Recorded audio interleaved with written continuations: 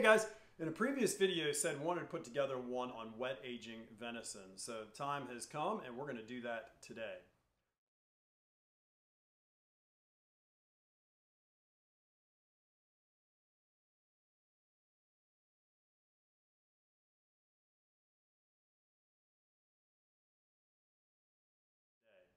Well, first thing I must say, I am not a food scientist. So everything I'm going to say in this video is what I have garnered from reading and sources online, as well as from personal experience here on the farm over several, well, and even before we were on the farm for many, many years back. First things first, why age meat in the first place? Well, one thing I will say is that most of the meat you buy in the grocery store has been aged to some extent. So chicken, it might be only 1 or 2 days.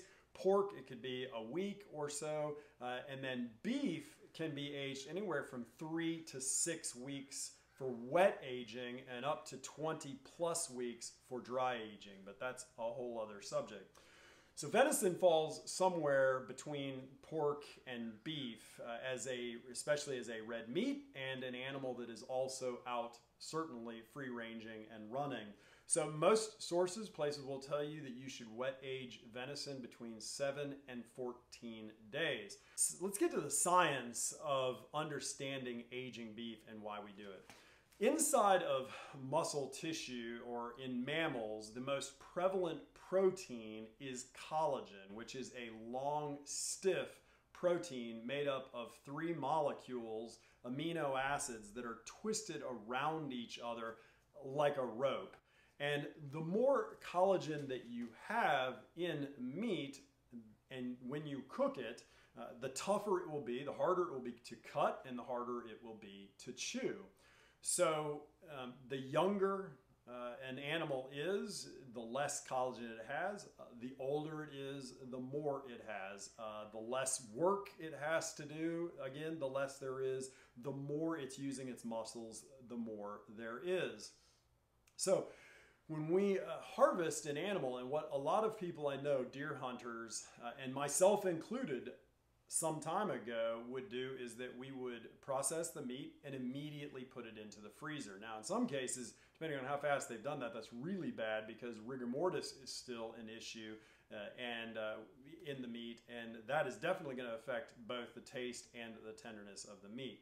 So this is why we should age meat. And what happens is that the enzymes, these natural enzymes, go in and start to break down the collagen in the muscle fibers. But we have to obviously keep the meat protect the meat from spoiling. So we do this by keeping it in a space, refrigerator, between 34 and 40 degrees. So not more than 40, not less than 34. If you get down to freezing, the enzymes no longer are able to function. They'll be frozen. They stop this process. And after 40 degrees, you're going to risk spoilage.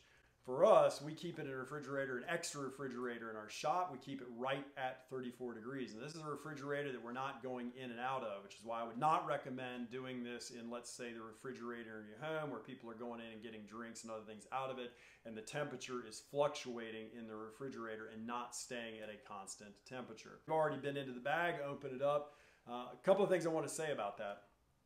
One is that you may pick up a slight odor, and we've noticed that every time that we have done this and wet aged the meat, is that, and my sense is that is just some of the bloods around the meat or in the bag, but the meat itself is fine, and when we get in and process it and cut it, it smells perfect, perfectly fine, and just as it did when we put it into the refrigerator.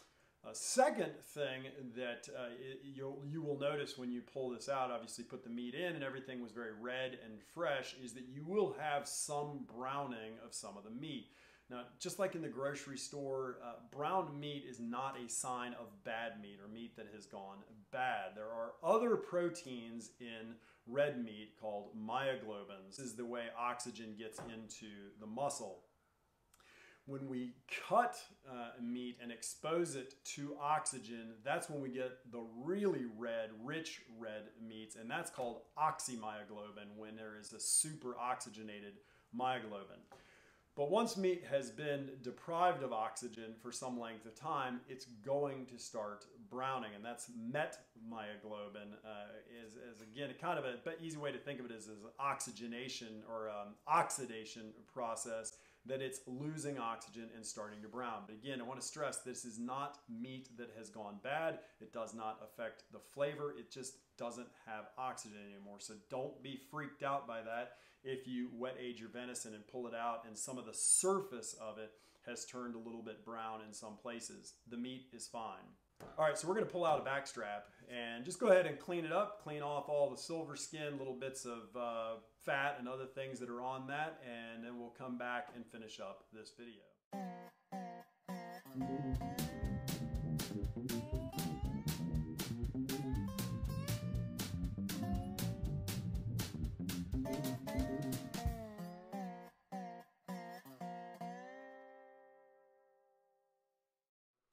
All right, we went ahead and cleaned up both back straps and the tenderloins, and just to show you what an absolutely beautiful cut of meat this is, super tender, and this will be, well, I can't wait to get it on the grill.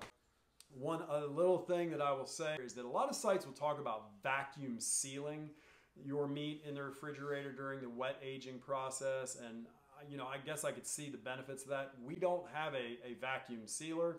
And we have been doing this for years of just double bagging it in these contractor bags, trying to get out all the air and putting it in the refrigerator, and have had no issues. So in my humble opinion, don't need to vacuum seal it, and doesn't seem to make any difference in the meat, and we haven't lost any meat. It's never gone bad as a result of not being vacuum sealed.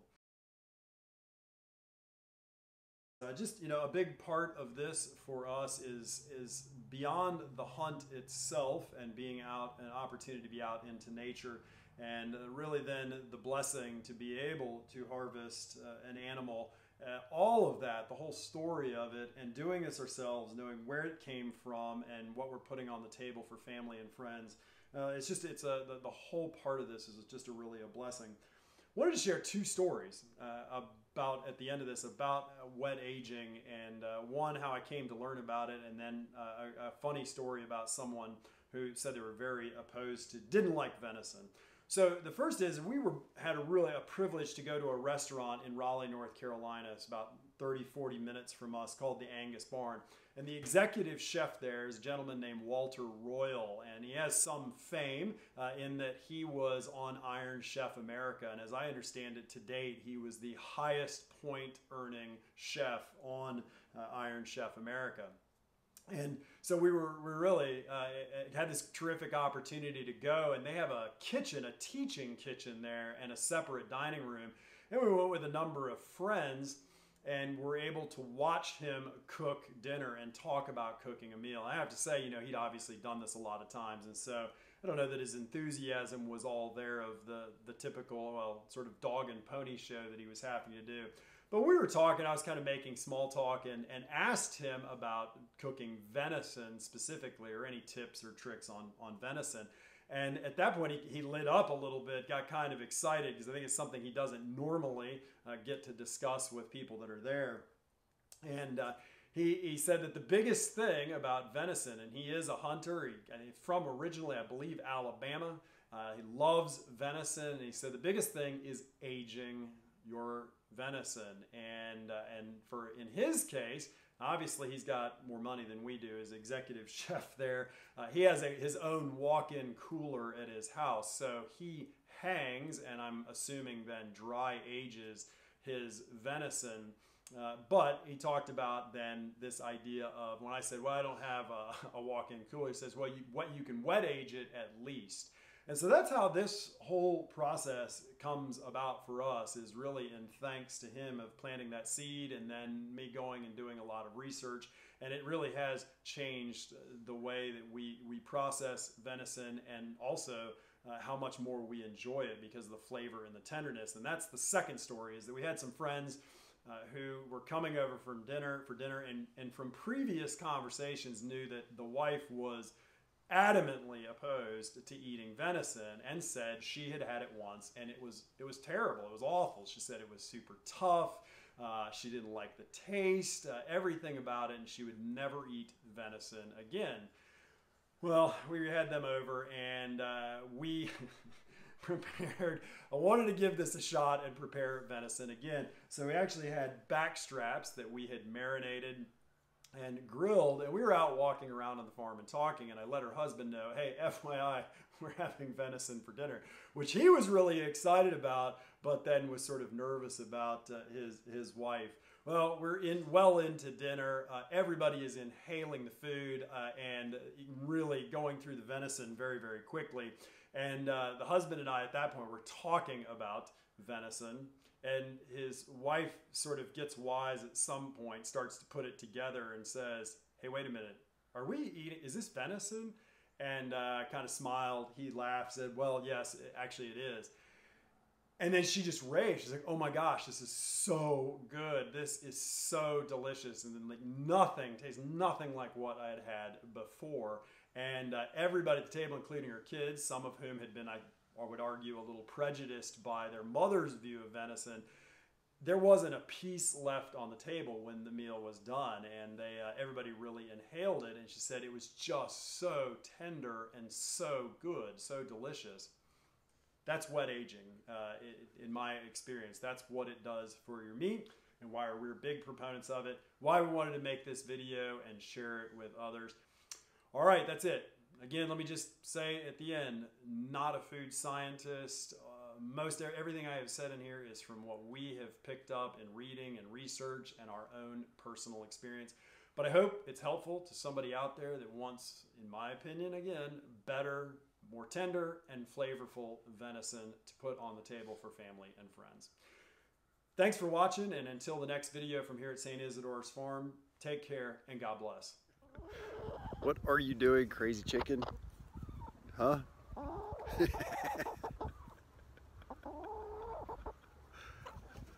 She just flew up. I was just standing here and she just flew up on my shoulders and landed on my shoulder. Yeah, what you doing? Huh? Trying to eat my buttons.